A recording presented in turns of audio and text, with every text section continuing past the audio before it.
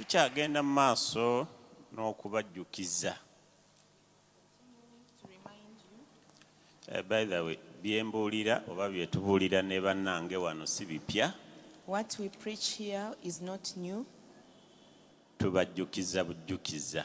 We just remind you. Ate si ffe tusoose. And we are not the first. Jjukira nti n'Omwoyo Omutukuvu ebimu ku bimuleeta kutujjukiza. And also remember, one of the reasons that bring the Holy Spirit is to remind us. Ng'abantu oluusi tumanyi okwerabira. As human beings, at times we forget. Ne tuva ku mulamwa. And we go off course. Kati ensonga lwaki twakola okusalawo okulaba nga tukujjukiza. Mwoyo Mutukuvu yakireeta tukujjukize. That's why we decided to keep on reminding you, and the Holy Spirit brought it that we should always remind engeri you. gy'oyinza okutambulamu ne Mukama waffe. The way you must walk with our Lord. Tuli wakati mu lutalo. We are amidst a battle. Kansaba abali wano mutuule mujja koowa. Let me request those here to take your seats because you'll get tired. Tuli wakati mu lutalo. We are in the midst of a battle. Ate tuli mu lugendo. And we are also in a journey. Mutambuze yenna utambula n'otuuka ekiseera n'okoowa. For any sojourner, you walk and you reach a time and you feel you're tired.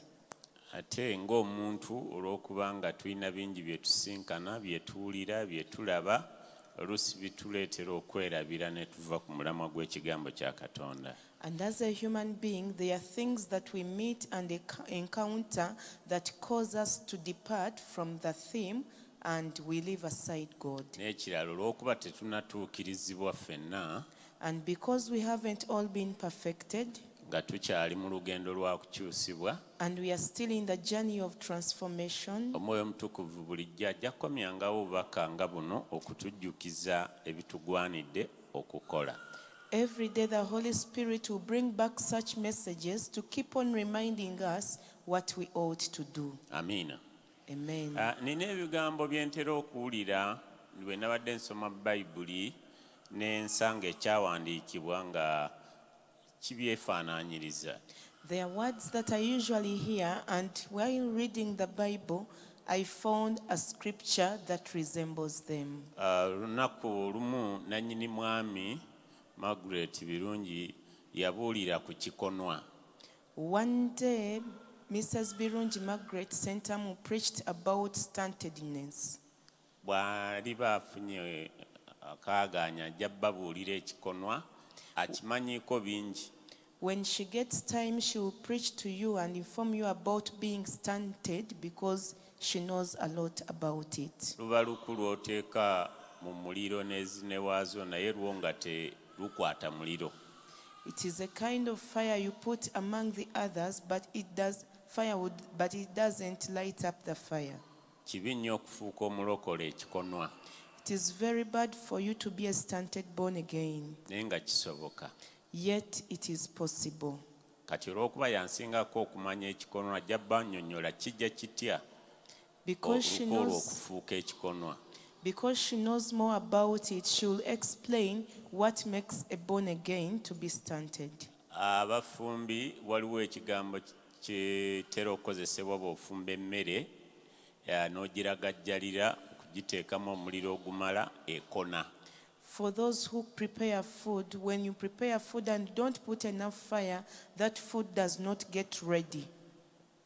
Kakati emmere ekonye n'ewoofumba otya teddamu kujja nga bwe yandibadde bw'ogyetaaga. So if you fail to give enough fire to the food and it doesn't get ready, however much you struggle, it can never change from that state. Ekyo kyonsobola okuteebereza nti ekiviirako emmere okukona kugiragajjalira kugiwa muliro ogumala.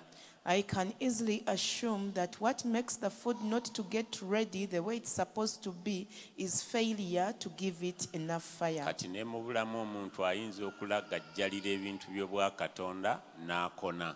So even in life, someone may be negligent and reluctant concerning godly matters, and they become stunted. Ekyakabenje Bayibuli egamba nti bw'oba onnyogoga ng'ate obuguma ye Katonda kyakola kasita obeera nga toyina sayidi ntuufu kwogwa sayidi ye akugirayo ddala n'akuta.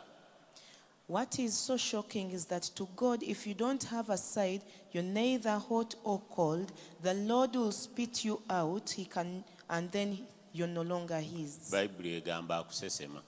The Bible says that he will vomit you out. Mu bulamu ne tubaayo n'ekigambo singa ozaala omwana kye nateranga okuwulira ndowooza na kati kikyakola okuziŋŋama muntu nga takula.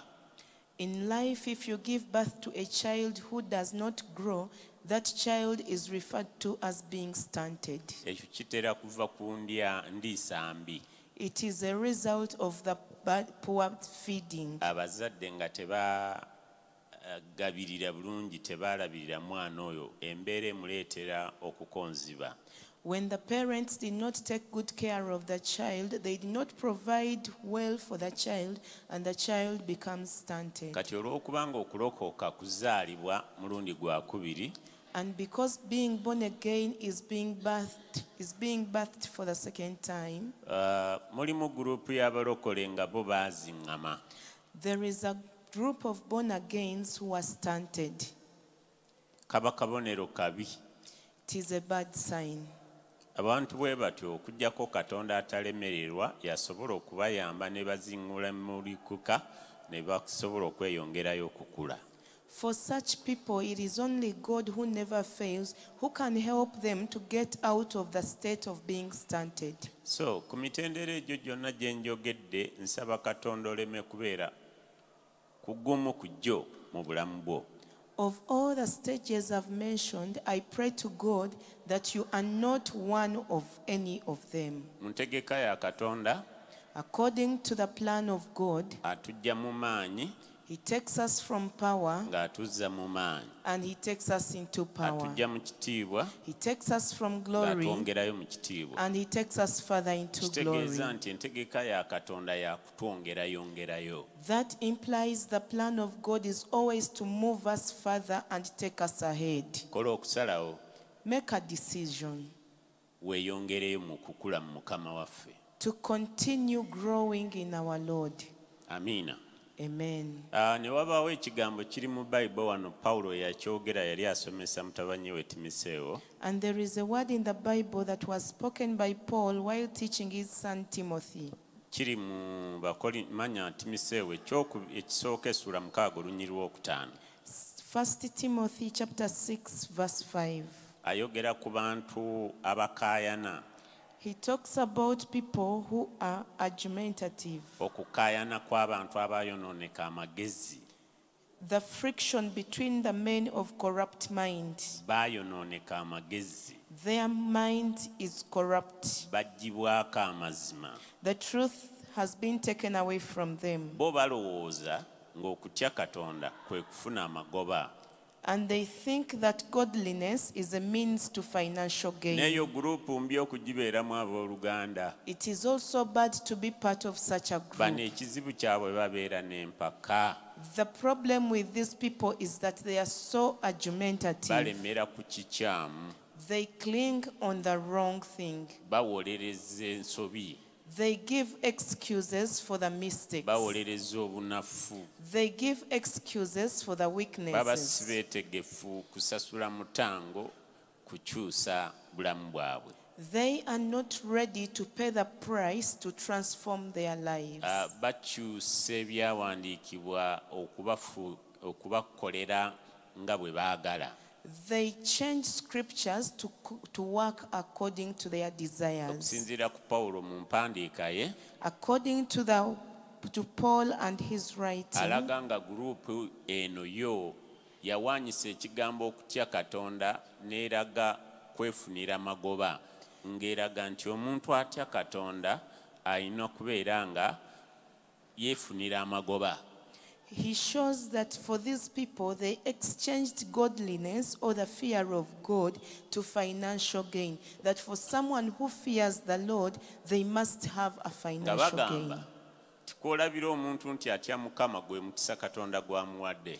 And they would say that how you consider that someone fears the Lord, it is according to the blessing they have. ekyo kyo weekiri nnyo mu mulembe guno. And in this generation, this is paramount. Abantu balowooza nti bw'oba tokutte ku bintu bya nsi eno ebiwerako, then you are not man of God, toli mukazi wa Katonda w'amaanyi.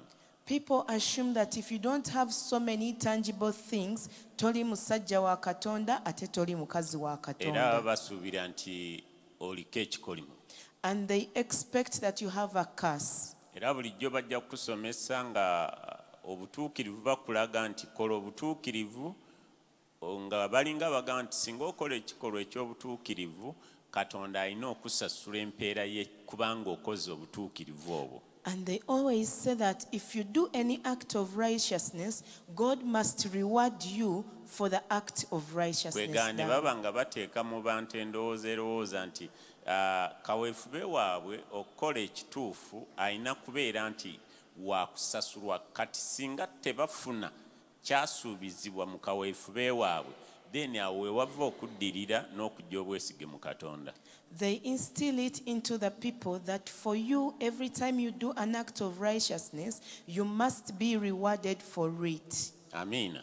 Amen. Naye njagala kugamba soma bulungi Bayibuli weetegereze. But I want to tell you to read the Bible carefully. Olunaku olumu, One day, era okusinziira ku bigambo by'abajerezi, still according to the words of the mockers, nabuuza Mukama, I asked the Lord, lwaki nze ndi bwe ndi? why am I like this? Nga sikutte ku bingi ebikwatikako. How come I've not touched so many tangible things? Nina ekikyamu? Is there a problem? Ndiko ekikolimo? Do I have a curse? Kati munze ekirowoozo ne kijja. And within me a thought came.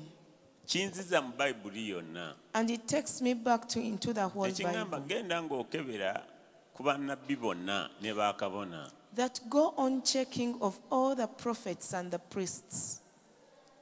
Ozuuleyo omuntu gw'osomako mu byawandiikibwa gw'ojjoga nti Peetero yaleka Kalina mu Yerusaalemi, yaleka Akeedi mu Kamperunawumu, yaleka Faamu mu Nazaaleesi. Kwegamba tugambe nti mu bantu sajja abo man of God, bakazi ba Katonda, ng'osobola okusoma nti nabbi gundi yali mugagga. And go back and read in the Bible of all the prophets and the priests, who of them left anything in the city, maybe a storage building or an arcade. Ojja kwogera ku Ibulayimu, yali mu biti birala nnyo bisatu. You'll talk about Abraham, but he was in 3 Yali categories. kabona, He was a priest, kabaka, a king, ate nga nnabbi. and also a prophet. Ojja kwogera ku Dawudi, naye yali agwa mu biti ebyo. You'll talk about David. He was also falling in those Naye 3 genda mu bana categories. abali mu buweereza buno butaano mwe tukolera. But go to the 5 that work in the 5-fold ministry where Mu we bantu aba operate. Katonda yali asasula bikwatikako, Pawulo ye yandisinze okuleka obugagga mu nsi muno.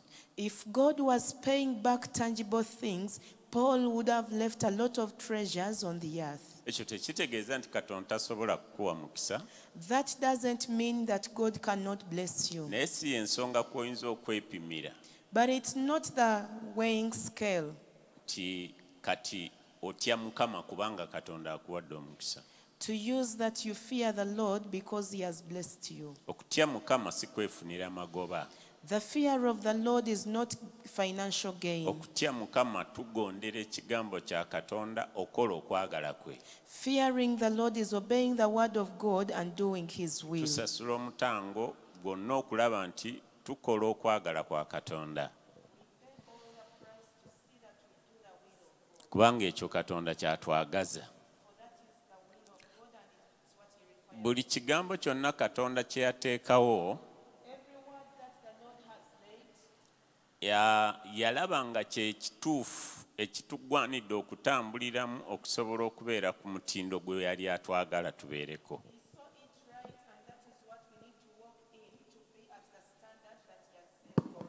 Kati buli lwe tuteeka mu nkola ekigambo kya Katonda, tuba tuggwa mu ntegeka ya Katonda era nga tutuukirizibwa mu kwagala kwe. Teri kigambo kyonna kye yatulagira kubeera There is no word he has commanded us to be ky'ataasooka kulaba nga kisoboka. that he has not considered that it's possible. Buli kye yalaba nga kizibu yatuwa omubeezi Omwoyo Omutukuvu okutuyamba.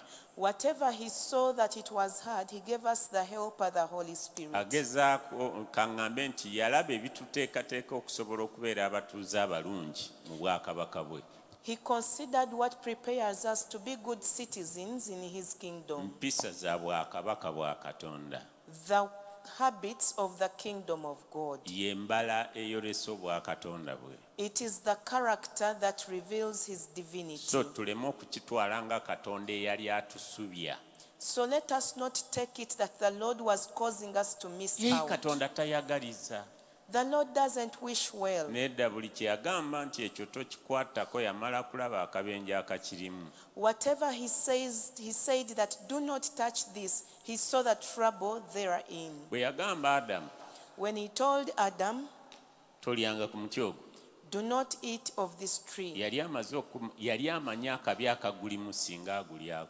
he knew the trouble therein if he had eaten of it. Era Adamu bwe yagaana okuwuliriza ekigambo kya Katonda n'amagezi ga Katonda, And when Adam refused to listen to the word of God, n'atwala obulimba bwa Setaani, and he took the deception of Satan, ekyaddirira kiki? what happened after? Yakungula bye yali tateekwa kukungula. He harvested what he was not meant to harvest. Buli lw'owulira nga Katonda agamba nti kino tokwatako, Whenever you hear the Lord telling you, do not touch this, aba akukugira buzibu bwe yalengera mu kyo. he is preventing you from the trouble that he has foreseen in it. Si fugabbi, It is not bad governance, kwagala. it is love. Kiringa omuzadde awaka oba ssemaka awaka ow'obuvunaanyizibwa. It is like a parent or the head of a family at home. Abeera n'amateeka agaluŋŋamya famire They have rules and regulations governing the family nga bw'ayagala ebeere. according to the way he desires it to be. Abeera n'empisa mw'ayagala batambulire. They have morals they want to live by. Era abantu bwe balaba ekifaananyi kya ssemaka mu bantu abo. And when the people see the people of the family, they see the head of the family through them. Buli omu ku mmemba mu famire lwakola ensobi, And when- abantu okunenyezebwa bakuteeka ku ssemaka. Whenever any of the family members makes an error, the blame is placed on the head of the Naffe family. buli lwe tukola ekintu kyonna ekikontana okwagala kwa Katonda kivumisa Katonda waffe. Whenever we do anything that is contradictory to the will of God, we bring abuse to our God. Bayibuli kyeva egamba That's why the Bible nti buli says kyonna kye tulaba okukola tukikolenga kuweesa Katonda ekitiibwa. that whatever our eyes see and we ought to do it, let us do it for the glory of God. Kati tusobola tutya okuyamba guruupu eno So how can we help this group eyayonooneka amagezi? whose wisdom was corrupted? Bayibuli egambye The Bible has said bayiga bulijjo naye tebasobola kutuuka kutegeerera ddala mazima. that they learn every day, but they cannot reach or mount to knowing the Lwaki truth. baddibwako amazima, Why? Because the truth has been taken away from baaweebwa them. obulimba. They were given deceit. Kati ekyo kye kizibu So that's the ti problem. abantu abamu bajoyininga ministry church That some people join church, naye ng'enjiri gyasooseemu but the first gospel they've received, omusingi kwe yamuteeka the foundation that was laid, ng'okugujjulula omuzze ku musingi omutuufu, to undo that foundation and you put them on the right foundation. omuntu oyo ateekwa okuba n'omutima omuwulize omugonvu That person should have an obedient and listening era nga heart. mwetegefu okugondera abayigiriza bye bamuyigiriza okubiteeka mu nkola bufuuka obulamu mwe atambulira. And when they are ready to obey what they are being taught and put it into practice, and it becomes part and parcel of their life. Wano era Pawulo n'ayongera okujjukiza Timoseewo mu kyokubiri essula 3 olunyi lw'omukaaga. 2 Timothy 3 verse 6, Paul again reminds Timothy. Abantu abo abaleetera abantu okwonooneka amagezi, Those people who cause others to have corrupt wisdom, aboogerako bw'ati mbu kubanga kwabo be bantu abasensera mu nnyumba ne banyaga abakazi abasirusiru abazitoowererwa ebibi ebingi abafugibwa okwegomba okutaliimu abayiga bulijjo ne batayinza ennaku zonna okutuuka ku kutegeerera ddala amazima. 2 Timothy 3:6. They are the kind who worm their way into the homes and gain control over weak-willed women who are loaded down with sins and are swayed by all kinds of evil desires, always learning but never able to acknowledge the truth. Kati waliwo kategori y'abantu bwe batyo. There is a category of such people. Nga bo obulamu bwabwe bwajjula ekibi. And their life is full of sin. Nga ne woolikola otya tolibayigiriza ne bategeera amazima. That even if you struggle to teach them, you'll never teach them to the level of knowing the truth. Nyiriwo omusanvu tugambye bayiga bulijjo naye ne batayinza ennaku zonna okutuuka kutegeerera ddala amazima. Verse 7 says, always learning but never able to acknowledge the truth. Naawe ekyokulabirako. And he gives an example. Yanene ya mbere abo be basamize bali abagezaako okuziyiza Musa. Jannes and Jambres, they opposed Moses before Pharaoh. Lunyiriwo 8. Verse 8. Era nga Yanene ya mbere bwe baziyiza Musa na bano bwe batyo baziyiza amazima abaayonooneka amagezi gaabwe abatasiimibwa mu kukkiriza. Waliwo guruupu eyo. Just as Jannes and Jambres opposed Moses, so also these men oppose the truth men of depraved minds, who as far as the faith is concerned are rejected. Omuwandiisi omu ye yagamba nti omusango gwabwe gwamala dda okubasalirwa. There is one author who said that their judgment has already been done. Kati bo tebafaayo. So they don't care. Gye bali tebakyalina kiruubirirwa. They are there, they have no purpose. Bali mu kunyumirwa nsi. They are just enjoying the world. Batuukiriza enjogera y'Omuganda akafa omukuto. They fulfill that Luganda proverb. Amiina. Amen. Naye gwe nange si bwe tuli. But you and I are not like that. Bw'oyaayaana okutegeera amazima n'ogateeka mu nkola. You yearn to know the truth and put it into action. Kati tusobola tutya okuyamba abantu bwe batyo? So how can we help such people? Era eriya ki gye tulina okutunuulira ennyo bwe tubaaba okutambula olugendo luno olw'okukyusibwa? And which area should we focus at if we are to walk the journey of transformation? Oteekwa nno okumalirira. You must be determined. Kumalirira. Determination. Nabagambye nti omuwandiisi omu yakozesa ekigambo okwesiba ekimyu. I told you that one author said that you must be determined. Yali Luka, yali akootinga ebigambo bya Mukama waffe Yesu Kristo. That was Luke, and he was giving reference of the words of our Lord Jesus Christ. Luka 12 olunyiri lwa 5. Luke 12:35. Yagamba mwesibenga ebimyu mu biwato byammwe n'ettabaaza zammwe nga zaaka. He said that be dressed ready for service and keep your lamps burning. Mwesibe ebimyu. Be dressed n'ettabaaza zammwe nga zaaka. and let your lamps burn. Teekwa okuba omukalaativu. You must be emphatic. Oteekwa okuba ng'oli mwegendereza. You must be careful. Oteekwa okuba ng'otunuulira buli nsonga ng'ogyetegereza. You must carefully watch every issue. Amiina. Amen. Tomala gagenda na buli kibuyaga wanjigiriza. Don't be swayed by all winds of doctrine. Soma Bayibuli. Read the Bible. Yiga okusaba. Learn how to pray. Katonda ajja kuyamba.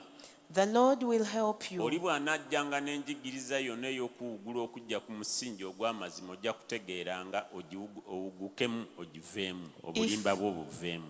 If anyone comes with any doctrine of swaying away from the truth, you'll be able to discern and you get out of that deceit. Era omuwandiisi omulala ndowooza yali Peetero.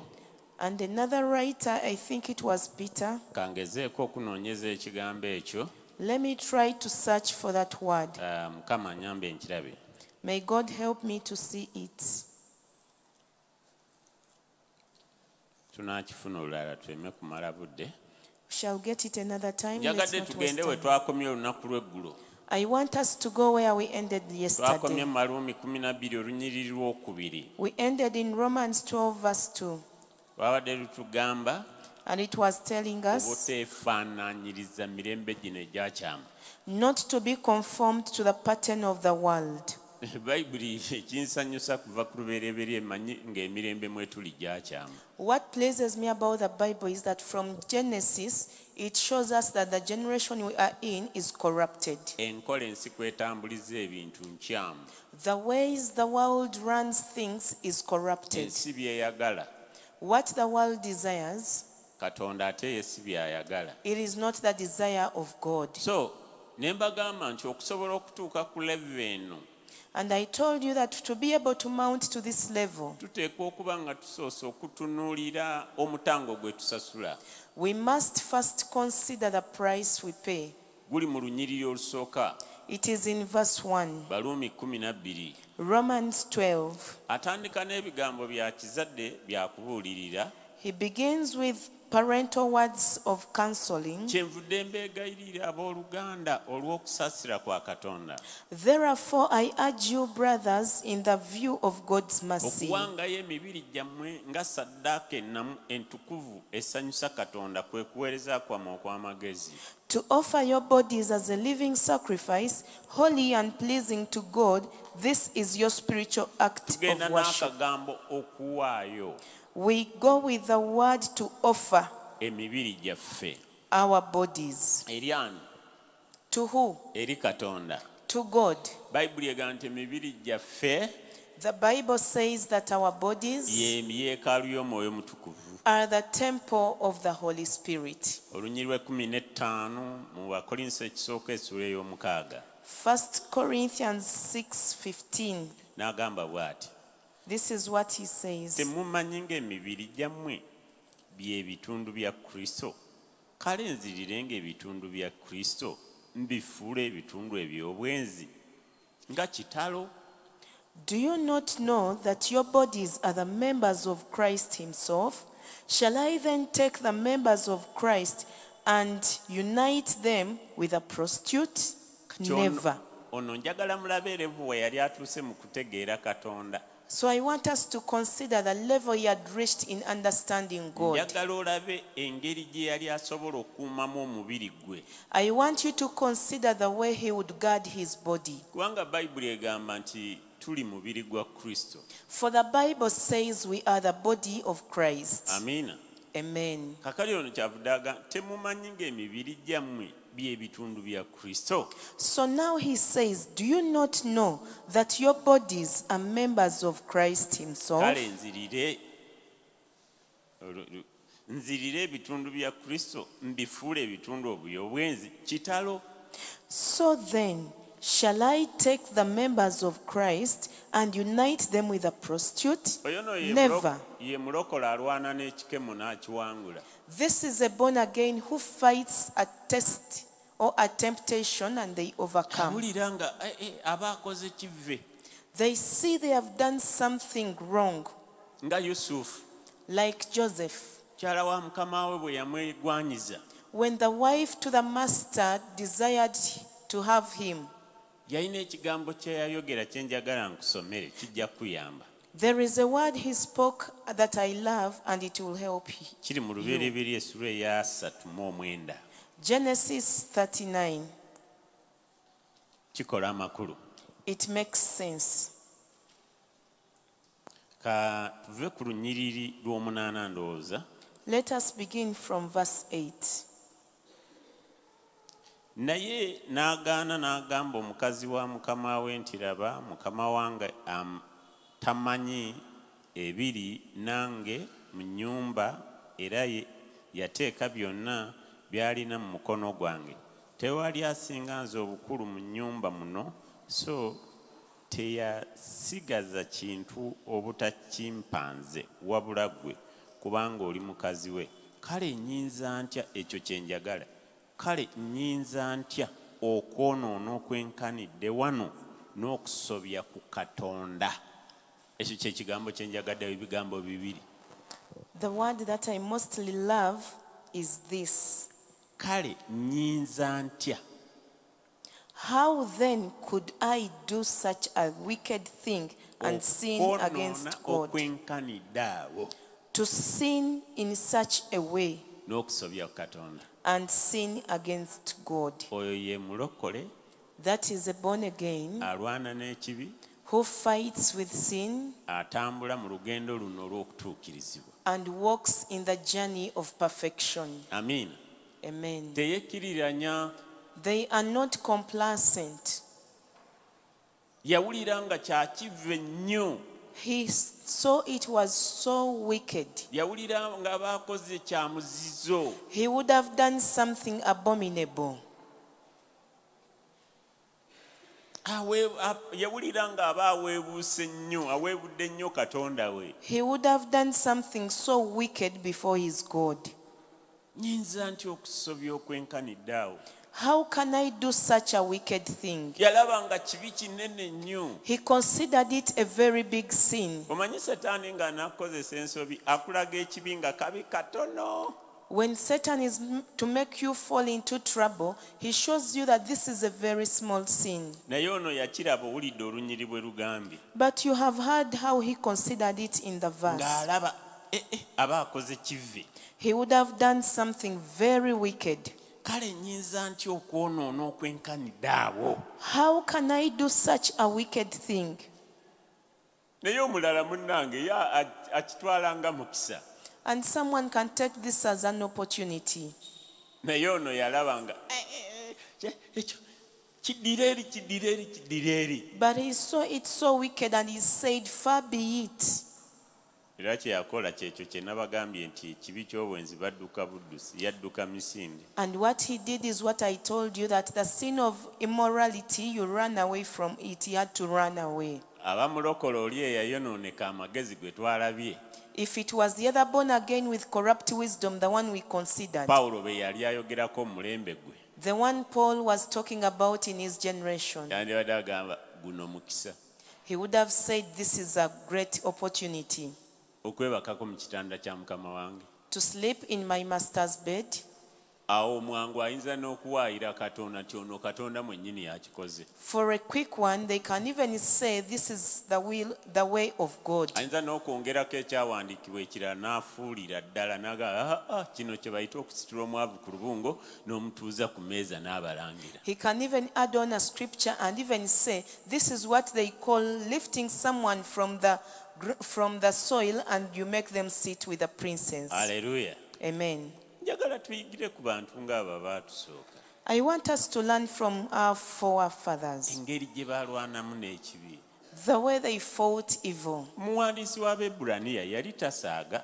The writer of Hebrews was not joking. Yajjukiza abaaliwo mu kiseera ekyo. He reminded those that lived in those days. Ndowooza era yalaba nga abantu batandise okwekkiriranya n'ekibi. Probably he saw that people had started compromising with sin. Agamba kanoonye olunyiri lugamba nti tetunnaba kulwana na kibi n'okutuusa okuyiwa omusaayi. Bw'oba ojjukira we luti ng'olutubuulira tulusomere abantu. The verse says that we have not fought with sin to the level of Ndowooza shedding lwakuna blood. essula y'e12 Bebbulaniya. Chapter 12, verse 4, Hebrews. Temunnawakana okutuusa ku musaayi nga mulwana n'ekibi. In your struggle against sin, you have not yet resisted to the point of shedding your blood. Temunnaba kulwana na kibi. You have not resisted sin. Awo mulowooza kuba kusaaga. Do you think this is a joke? Okuwangula ekibi ssebo. To overcome sin, Ono akozeseza ekigambo kinene. he has used a very big word. Kuwakana. To struggle. Kati ey'oluzungu yo ndowooza ekijjeeyo bulungi. The English version brings it out better. Struggle. okuwakana n'ekibi. kulwanagana n'ekibi okulaba kyo nakyo kyagala okulaba nga kikuwangula naye naawe olwana okukiwangula. Struggling with sin, it is also struggling against you, but you're also struggling to overcome it. Ate ekizibu kibeera mu ggwe kubanga ensigo ya Adamu eri. And the problem is that it is in you because you have Adam's seed.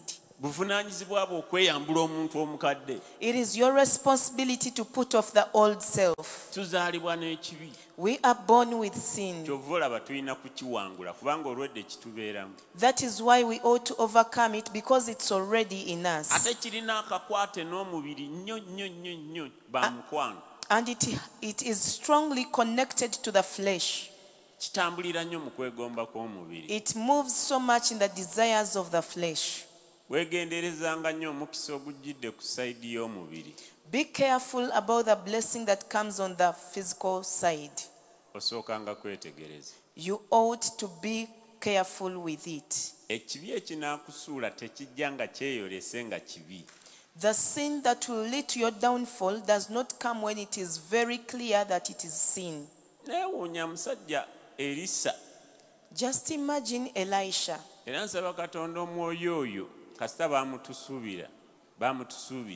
I pray to God that that spirit that was promised to us. N'asobola omusajja amusabidde amulagidde ekyokola gwa mu Yorodaani emirundi 7 awonye.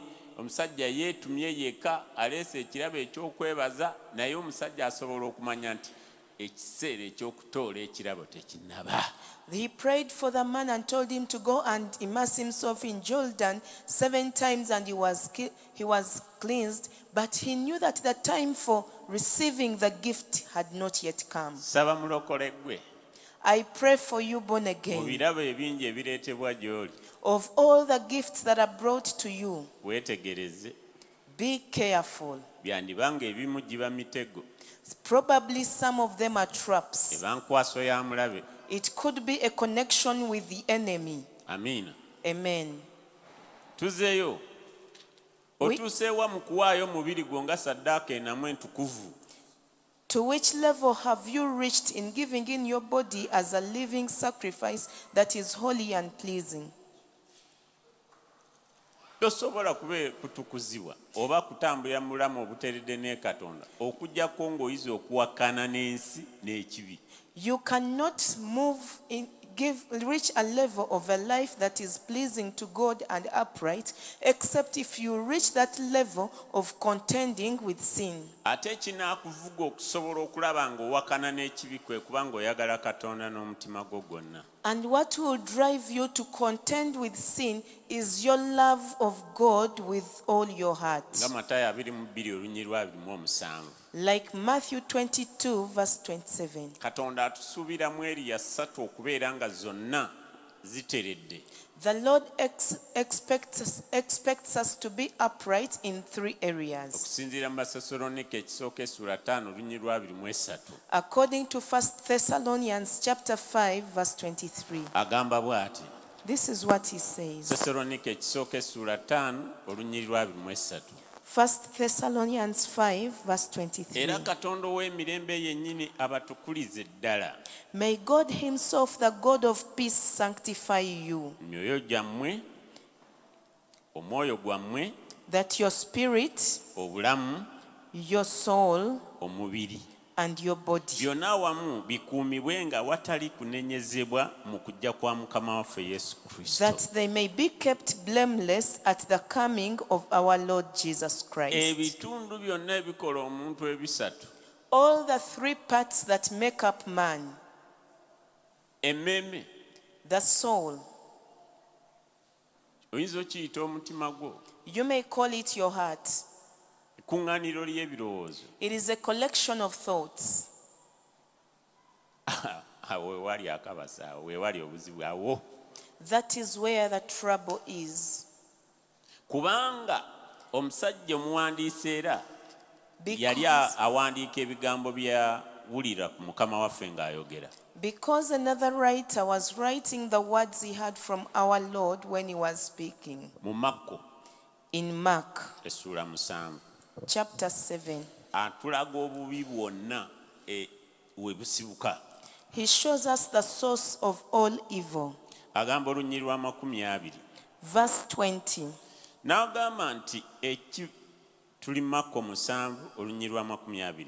Mark N'agamba nti 7:20. ekiva mu muntu kyekyonoona omuntu, kubanga munda mu mutima gy'abantu muvaamu ebirowoozo ebibi.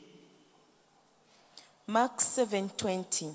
He went on, what comes out of a man is what makes him unclean.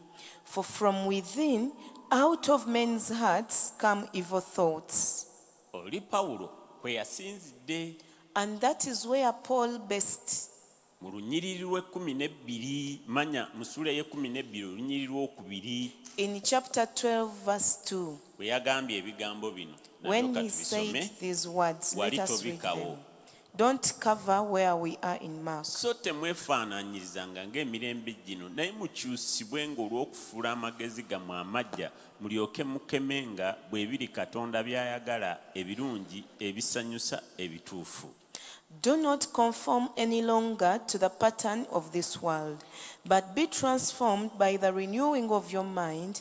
Then you will be able to test and approve what God's will is, his good, pleasing and perfect Kati will. ye Abeefeso era Pawulo akiddamu And also Paul repeats it in Ephesians nga atuyigiriza engeri y'okukyusa obuzaaliranwa, when he's teaching us how to change our birth. kubanga ffenna twali twawaba, Because we were all perverted. tekwali n'omu yali asiimibwa Katonda. No one was pleasing to God. Mu bigambo by'empisa ez'olubereberye, mwe okwambula omuntu ow'edda avunda olw'okwegomba kw'omubiri. So that you put off the old self that rots the Lunyirwa body. 23. Era okufuuka abajja mu mwoyo gw'ebirowoozo byammwe. And also to be renewed in the spirit of your thoughts. Tufuuka tutya abajja? How do we become renewed? Nga tuzza obujja ebirowoozo byaffe. Through the renewal of our thoughts. Tubizza tutya obujja? How do we renew them? Tubizza obujja n'ekigambo kya Katonda. They are renewed by the word of God. Nga tubivuga tubirazaawa. And where are we driving them to? Lunyiriri okutaano mu Bafiripi 2 Philippians 2:5. n'atugamba bw'ati. This is what he tells Mwe us. mubeerengamu okulowooza kuli era okwali mu Kristo Yesu. That your attitude should be the same as that of Christ Jesus. Tuwaanyisa ebirowoozo byaffe We exchange our nga thoughts tuteeka mu nkola amazima g'ekigambo kya Katonda. by putting into action the truth in the word Buli of lwe God. tuteeka amazima g'ekigambo kya Katonda mu nkola, Whenever we put into action the truth of the word of tuba God, tuddidde endowooza ya Kristo we are getting the mind of Christ, n'efuuka ebirowoozo gye tuli, and it becomes a thought unto us, omutuviira empisa oba ebikolwa oba eneeyisa. where we get the character or behavior or the Amen. actions. Olwo nno abatulaba And those who see us, ne boogera nga bwe baayogera ku kanisa ya Antiokia. and they will speak the way they spoke about the church of Antioch. Baali bamaze omwaka mulamba nga basomesebwa ekigambo kya Katonda. They had spent a full year being taught the word of God. Baali bayizi balungi abayiga ne bateeka mu nkola amazima ge bayize. They were good students who would learn and put into practice what they've Ne learned. bufuuka obulamu mwe batambulira. And it becomes the life that they walk Olunyiriri lwa in. 26 mu bikolwa by'abatume essula y'e11 Acts of the Apostles 11:26. lugambye bwe luti. Bwe yamala okumulaba n'amuleeta mu Antiokiya, awo olwatuuka ne bamala omwaka mulamba nga bakuŋŋaana n'ekkanisa ne bayigiriza ekibiina kinene, abayigirizwa ne basookera awo okuyitibwa Abakristaayo mu Antiokiya. Verse 26. And when he found him, he brought him to Antioch. For a whole year, Barnabas and Saul met with the church and taught great numbers of people. The disciples were called Christians first at Antioch. Lwaki? Why? Kubanga balaba bano nga beeyisa nga Kristo, bagoberezi ba Kristo, si kugoberera kwokka naye nga n'empisa. Because they considered them as followers of Christ, and not only followers, but even their character looked like that of Christ. Kubanga omuyigirizwa Because a disciple ayiga learns n'akoppa and copies n'akola and does ng'alabira ku oyo amuyigiriza. and acts according to what the teacher does. Kankikuwe mu byawandiikibwa. Let me give it to you in the scriptures. Pawulo ng'abuulira mutabani we Timoseewo, While Paul was speaking to his son Timothy, alina ebigambo by'amugamba biibino. their words he tells him Mu Timoseewo ekyokubiri in 2 Timothy essuula ya 3 chapter 3. ennyiriri katuzinoonye. Let us get the Tutandikire ku verses. lw'omwenda From verse 9, ku lw'ekkumi. from verse 10. Naye gwe wagoberera nnyo okuyigiriza kwange, empisa zange, okuteesa kwange, okukkiriza kwange, okugumiikiriza kwange, okwagala kwange, okulindirira kwange. You, however, know all about my teachings, my way of life, my purpose, faith, patience, love, endurance, persecution, sufferings. Kubanga ono yali muyigirizwa. Because this was a disciple, Pawulo yali mentor, and Paul was the mentor, ate yali spiritual father wa Timoseewo. and he was the spiritual father of Timothy. Kati Timoseewo yali muyigirizwa wa Pawulo. So Timothy was a disciple of Paul, Ng'ayiga okusinziira ku bigambo bye bamuyigiriza, and he would learn in regards to the words being taught, ate n'ayiga ng'akoppa entambula, enneeyisa, enkola, enjogera, empisa okusinziira ku menta we. and he would learn concerning the character, the way of life, the purpose, the teaching, and everything according to the mentor. Enjogera. The way he would talk. Kwegamba yatunuuliranga obulamu bwa omusomesa we. He would always consider the life of his teacher. Era kyeyava amugamba bw'ati. And that is why he told him Yali this. amusomesa engeri y'okuyamba abantu okubakwasisa ekigambo ky'abayigiriza. He was training him to help people to get hold of the word Mu being kitabo kya taught. Timoseewo ekisooka essuula 4 In the book of 1 Timothy chapter 4, olunnyiriri lw'12 verse 12. ne lugamba bwe luti, omuntu yenna takunyoomanga olw'obuvubuka bwo, naye beeranga kyakulabirako eri abo abakkiriza mu kwogeranga, mu kutambulanga, mu kwagalanga, mu kukkirizanga, mu kubanga abalongoofu. Do not let anyone look down on you because you are young, but set an example for the believers in speech, in life, in love, in faith, and in purity. Kati yali amuyigiriza amagezi agayinza omuleetera, kubanga mu kiseera ekyo omuntu okubeera omuweereza wateekwanga okubeera ng'okuze ne mu myaka. He was teaching him the wisdom that can cause him to be, because during those days, for you to be a minister or servant, you must have advanced age. Kati yaweererezanga mu bantu bakulu nga bamunyooma olw'emyaka. So he would serve amidst the elderly people who would despise him because of his age. N'amuyigiriza engeri gy'ayinza okuleetera abantu bano okumukkiririzaamu obutamunyooma. And he taught him a way that would help him so that these people would believe in him and they don't despise him. Yalina okuyiga okubeera nga abawangula na bikolwa. He had to learn that he was meant to overcome them with his acts. Binyirwe 13. Verse 13. Okutuusa lwe ndijja nyiikiranga mu kusoma n'okubuuliranga n'okuyigirizanga. Until I come, devote yourself to the public reading of Scripture, to preaching and teaching. Tolekanga kiragiro ekiri mu kuggwe kye waweebwa olw'obunabbi awamu n'okuteekebwako emikono egy'abakadde. Do not neglect your gift, which was given you through a prophetic message when the body of elders laid their hands on you. singa njagala lwa 16 I love verse 16 mostly. weekuume nga wekka Watch your life n'okuyigirizaako and the doctrine. nyiikiriranga mu ebyo Persevere in them, kubanga bw'olikola bw'otyo olyerokola wekka era n'abo abakuwulira. because if you do, you will save both yourself and your kati hearers. kuno kwe kusoomooza kwe mulina ate kwe tulina ffe ng'ababayigiriza. So this is the challenge that you have, and we too as your teachers have the naye challenge. njagala kuwa magezi. But I want to give you Pawulo counsel. agamba Paul says, mungoberere follow me nga bwe ngoberera Kristo. as I follow Christ. Bw'olabanga omuntu obulamu bwe wadde nga muyigiriza mulungi naye nga byayigiriza tebikwatagana na bulamu bwe, buusa amaaso ebikolwa bye, twala mu maaso, tunuulira Kristo, ekigambo kya kusomesa.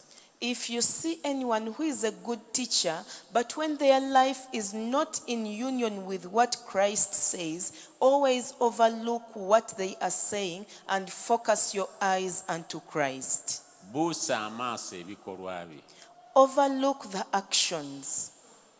totunuulira byakola. Don't look at what they do. Towooza nga ye gundi akola bw'ati, Bishop gundi nga yakola bw'ati. Don't say this person does this and this. Even Bishop so and so did this. Bw'abanga kye yakola kikontana n'ekigambo kya Katonda. If what he did is contrary to the word of Bwe God, sigala Bayibuli egambye tutunuulire Kristo omutuukiriza w'okukkiriza, omutandisi w'okukkiriza era omutuukiriza waako. the Bible says that let us focus our eyes on Christ, the author and perfecter of our faith. Naye nga ffe abayigiriza kitukakatako, But we as the teachers, it's upon us, ffe abaweereza, we the ministers, mutendera gwonna gw'oliko. at every level where you are. Bw'oba waakuyamba abantu abo okutegeera Kristo If you are to help those people to understand n'okutambulira mu Christ, bulamu ng'ekigambo kya Katonda bwe kiri, and also to walk in life as the word of God is, beera mukozi wa kigambo. be a doer of the word. Leka ebigambo byo bibeere nga bifaanana endowooza yo era ebikolwa byo ate ebeere empisa zo. Let your words be likened to your actions and your character, and let it be your way of life. Tobeera mufalisaayo Don't be a Pharisee, atikka abalala omugugu the one who lays a load unto the others, gwe gw'otasobola kwetikka. yet you cannot carry that burden, O Lord. Soma olunyiriri ne luntiisa. I read a scripture that scared Luli me. mu Aluumi 2. It is in Romans 2. Gwayigiriza obutabba, You teach others not to steal, gw'obba eby'omu kigwa. yet you steal from the house. Nenga n'ekyo Bayibuli nakyo ekimanyi.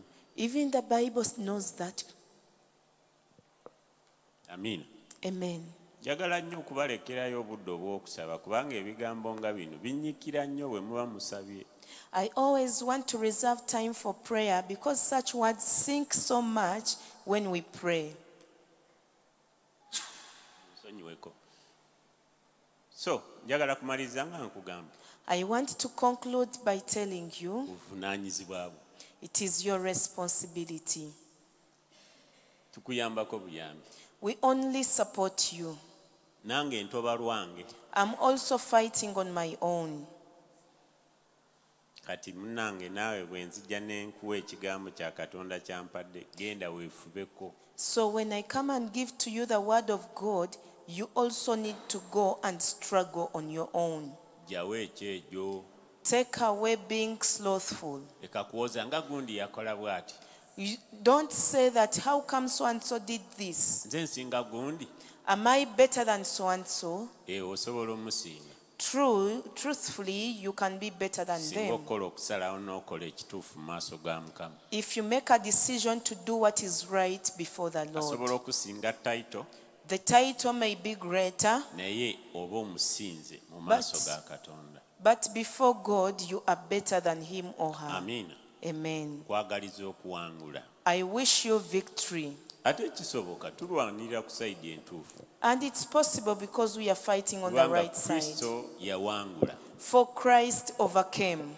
ate yatukulembedde and He's the one leading us. tulwanira ku sayidi ya muwanguzi So we are fighting on the victorious side. wali okutuyamba He is there to help wali us. okutusobozesa He is there to enable bulijjo us. ajja kwogeranga n'obulamu bwo Every day He will speak with your life. tera ogamba abantu I usually tell people, weeyigiriza okufuna ekiseera ekikyo ne mukama train yourself to get that personal time with the Lord, osoma ekigambo kya katonda or to read the Word of God, okifumiitirizaako to meditate upon it, ng'osaba and also pray. ebyokusaba ne bw'oba tobirina Even if you don't have prayer naye requests, ng'obudde bwa mukama w'oli but when you're there during the time for the Lord, n'osirika busirisi mu kubeerawo kwa mukama and you remain silent in the presence of n'otandika God, okulowooza ku bulungi bwe you begin meditating upon His n'obaako goodness, ebibuuzo bye weebuuza ng'oyagala omwoyo omutukuvu akuddemu and you have questions that you're asking yourself when you need the Holy Spirit to omwoyo answer you. omutukuvu ajja kutandika okwogeranga naawe ebikukwatako The Holy Spirit will begin to speak with you what concerns you.